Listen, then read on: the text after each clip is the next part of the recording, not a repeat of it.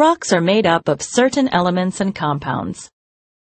Silicon and oxygen are the most common elements found in Earth's crust.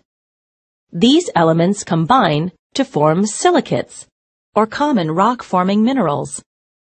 Sandstone is an example of a silicate rock.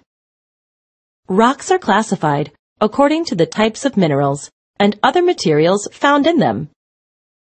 This obelisk was carved more than 3,300 years ago.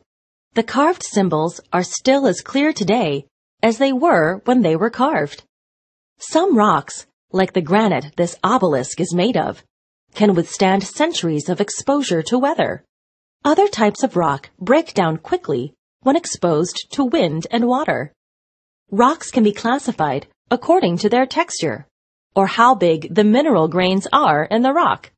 Coarse-grained rocks have mineral grains that you can easily see with your eyes. This is diorite, a coarse-grained rock. Notice how this rock has bands of color. Some rocks have a banded or layered appearance called foliation.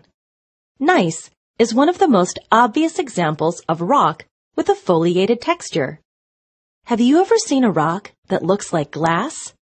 These rocks have a glassy or non-crystalline texture.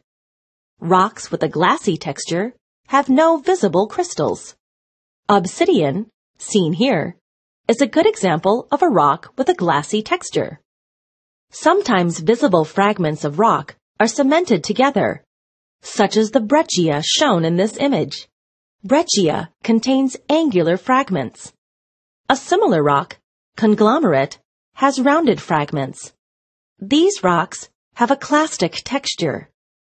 Fine-grained rocks have small grains that may be hard to see without a hand lens.